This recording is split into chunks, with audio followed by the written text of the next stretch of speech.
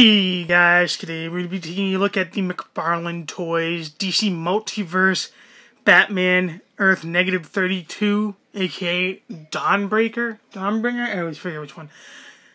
And Hal Jordan Green Lantern. I am super pumped to be taking a look at the Hal Jordan. Obviously, I have taken a look at the Dawnbreaker before. You can check that review out. It's been done almost a year now. Like this, yeah. I feel like this was supposed to come out way earlier than it did. But, anyways, you can see the packaging here. Nice, cool poses in there. On the bottom of the box here, you can see who the characters are. On the side, you can see again who the characters are and where it's from. Dark Knight's Metal. There's the back of the packaging. You can see, you know, the picture of the two figures.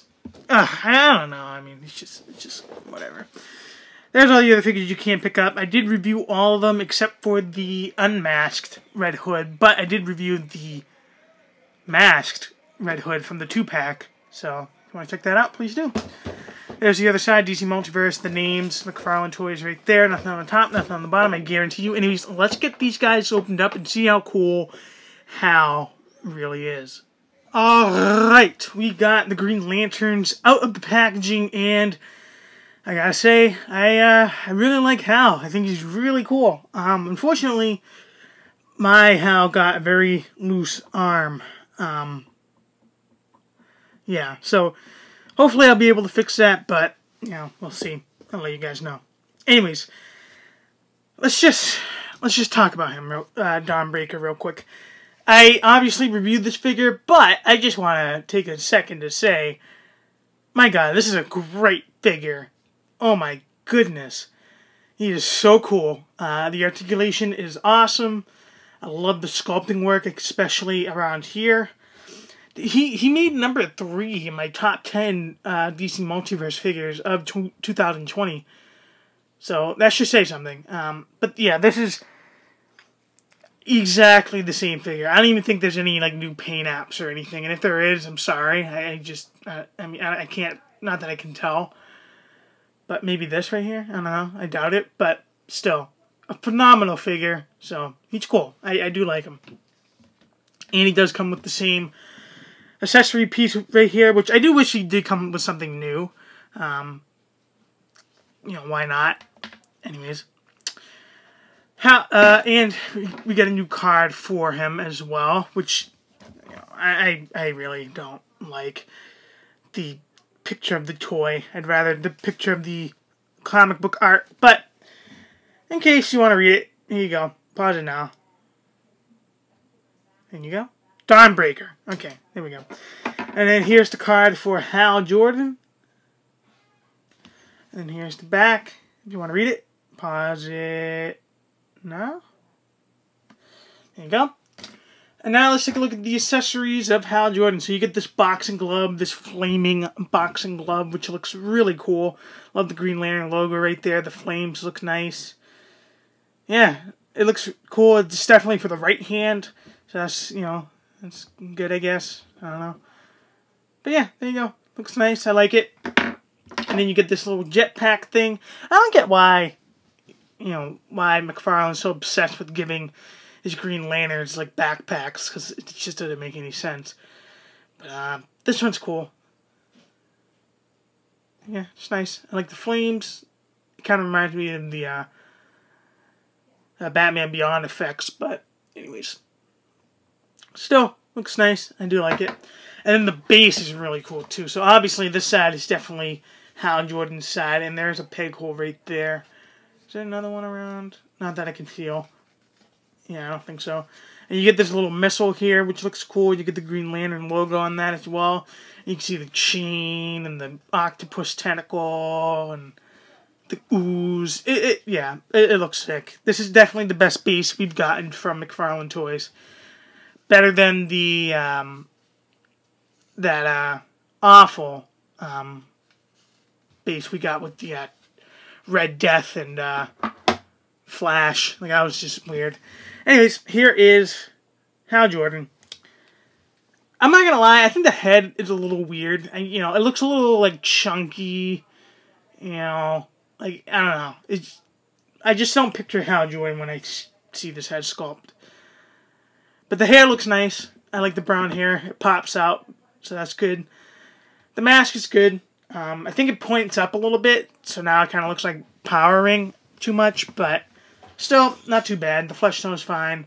Like I said, it's just a little, looks like he's on the little chonky side. So there's that. Get the, I was about to say Iron Man logo. Green Lantern logo right there. This is the exact same body mold as our friend John Stewart. Same lines, same everything, just different paint.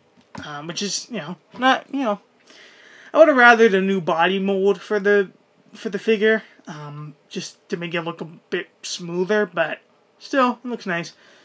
Get the ring there. I do wish it was sculpted, like the logo, but it's fine. But nice white on the wrist there. Looks like a cop. That's the point. There's the back. You can see the peg hole where you can put the effect. You can put this in his hand. You slide it on. I like the little details on the suit. Looks good. You get the feet. Yeah. Like I said, it's pretty much this. Like we're basically getting two figures that we've already gotten before. Which it's kind of unfortunate, but still, now we have an official Hal Jordan figure from DC Multiverse. And again, I do have to say this: it's refreshing to get a non-Batman character, even though it's not as refreshing as it could be. With him being the same body mold as John Stewart. But still, it does look good, I have to admit. And I do wish he came with a fisted hand, but whatever. Alright, I'm not even going to go over the articulation because I did do that on this figure before with the John Stewart figure. So I'm going to put Dawnbreaker aside and put Hal Jordan right there. So let's do some comparisons. Let's do a McFarlane comparison first. So here is John Stewart. And these two look good together. I think Hal's head looks a little big too, but that's just me. And then here is, another figure that came in a 2-pack with the death metal figure. Metal figure. The Flash. So yeah, these two look really cool together as well. They are good friends in the comic books. I don't know why he won't stand, but there we go. This Hal isn't specific to anything, but these two are specific to Rebirth. So I'm just going to assume this is Hal and Rebirth as well.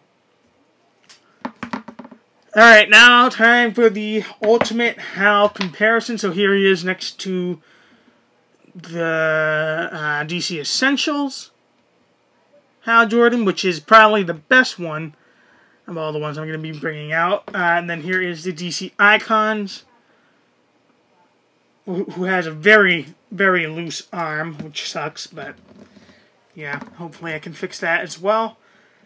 And then here is DC Universe Classics, my second favorite, and then DC Collectibles New 52 Justice League Hal Jordan, which I think could possibly be a knockoff. I'm not 100% sure. So there you go. Yeah, man, they all look cool. Obviously, Hal Jordan is a very cool character. But yeah, I don't know. He looks nice. I still have to go with this one as my favorite Hal Jordan Green Lantern figure, though. It just has that classic look, and the head sculpt is probably the best one out of all of them too. But yeah, unfortunately, I have two Hal Jordans with messed up arms. Like the arm on this one is so loose it feels like it's gonna break, and then the right arm on this one is the ball joint that rotates it is loose as hell too. So that's unfortunate. But anyways, hope you guys enjoyed this review. If you did, do all the good stuff. Leave your thoughts in the comments section below. And yeah, that's it. This was mainly a Hal Jordan review, but that's okay. Let's have him doing this, even though I hate that it's not a closed fist. So yeah, this is definitely a Hal Jordan review over Hal Jordan and Dawnbreaker.